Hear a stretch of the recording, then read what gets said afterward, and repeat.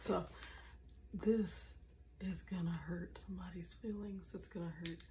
It may hurt the Black community as a whole, the statement I'm about to make. But it must be said. It must be said because, well, a lot of reasons. But Set It Off, the movie.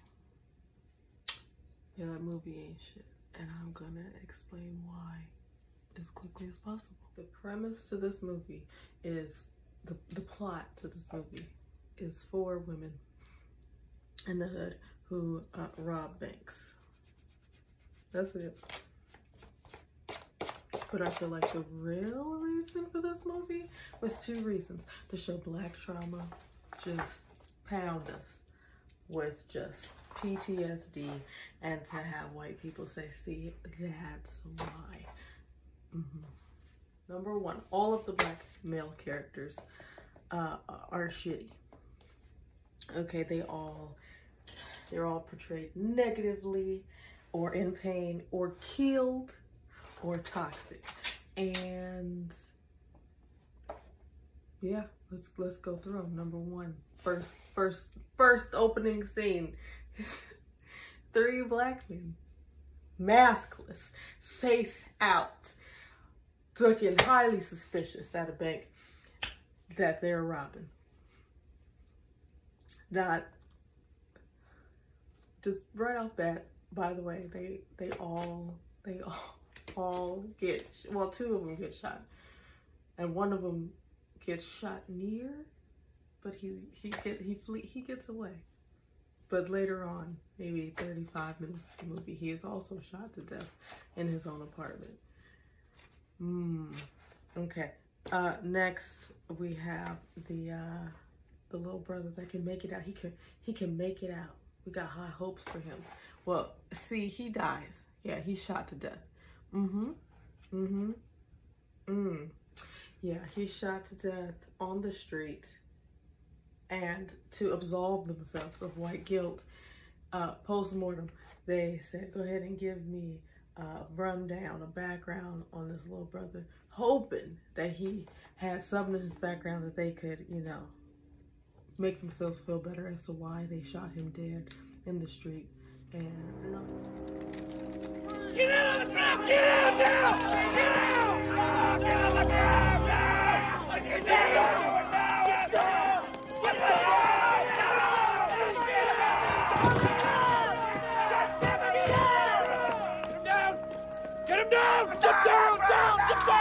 down! Get out! He's got a gun! Wait!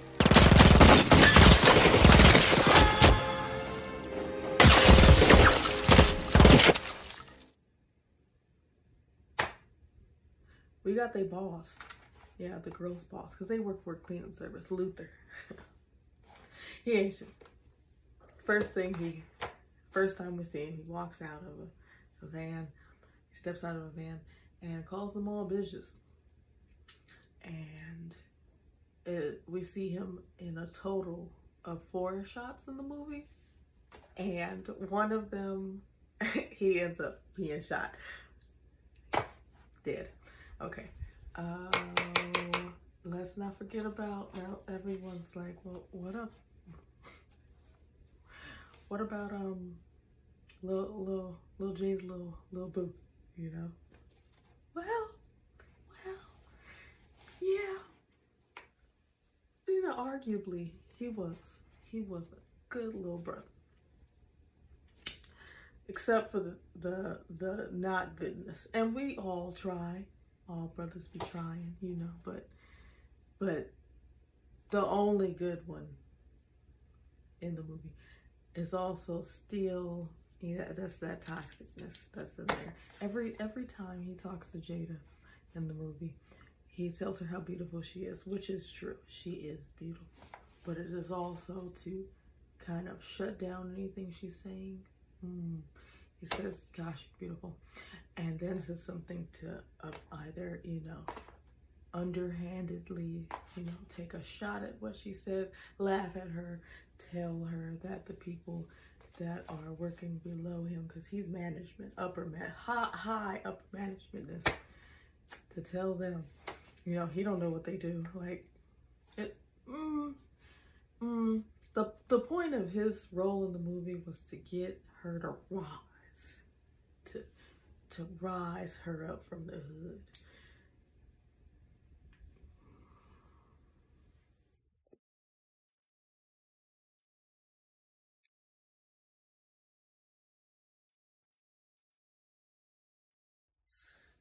And yeah, in pain, the baby, Juwan, yeah, the one who we never find out what exactly what happened with the chemicals, but he got into them in pain, taken away from his mother, just ripped from her arms.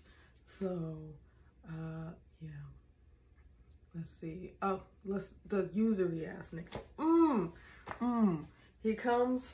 He comes straight through the hood. You think you have hopes that maybe he about to give these sisters a little pep talk, you know, like he a pillar in the community. No, that dream is shattered within 30 seconds. And he's just wanting to sleep with Jada's character. Of what she does for money. Yeah.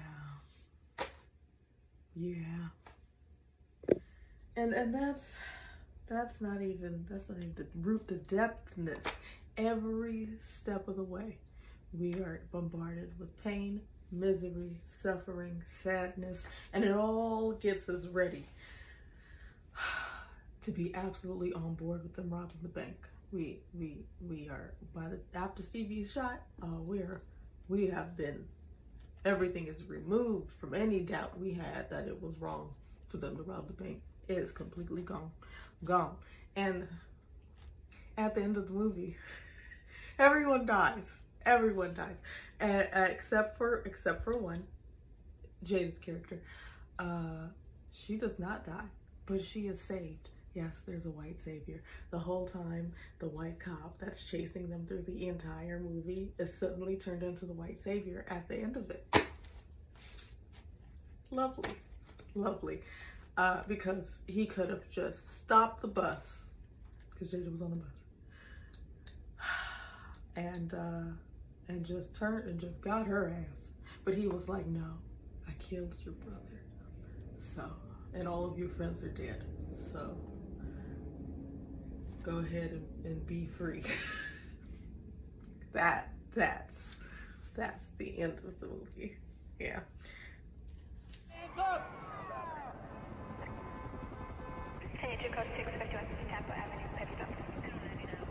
Wait! Wait, Francesca! Frankie! Listen to me. I'm taking it off here. I'm not carrying. Okay? Okay?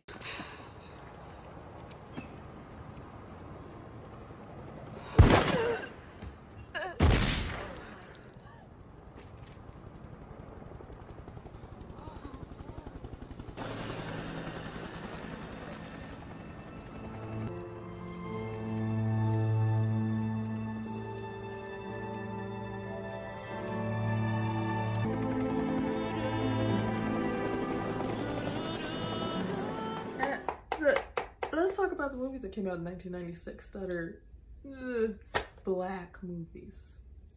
Black. Set It Off. Wow. Okay, a thin line between love and hate.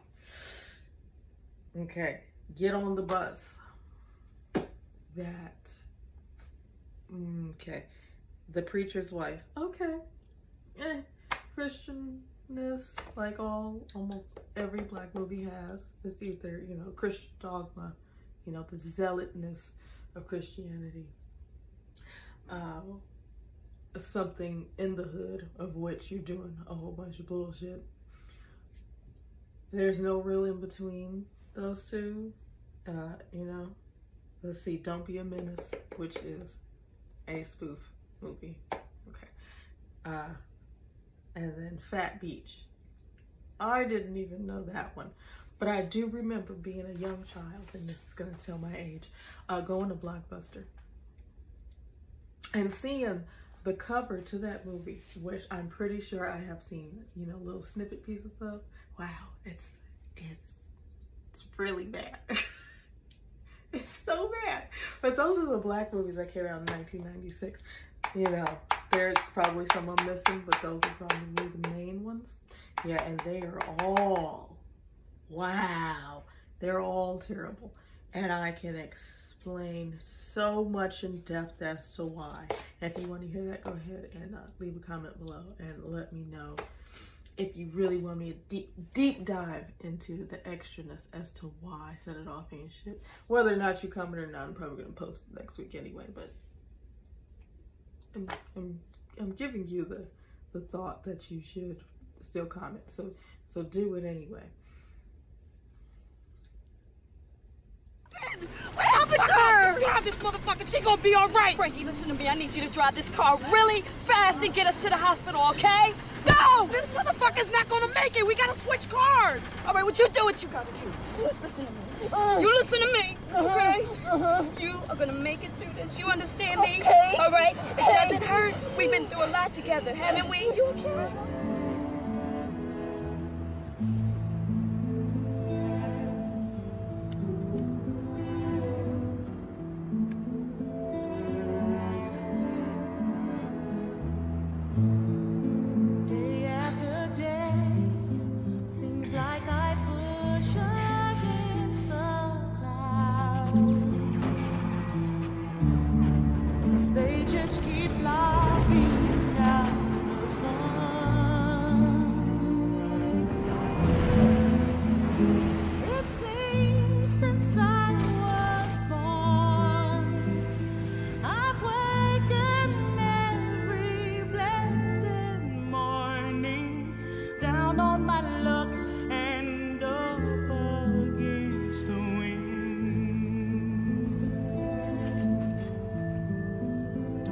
Stop, don't you run, don't you hide.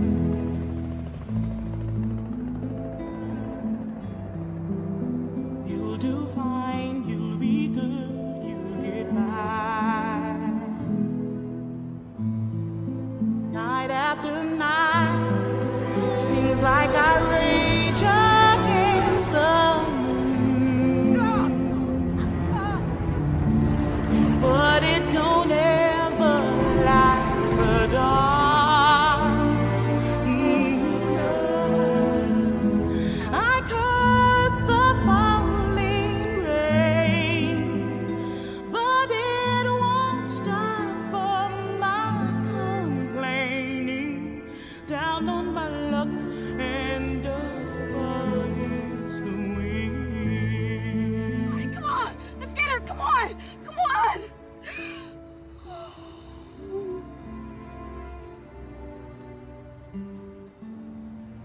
I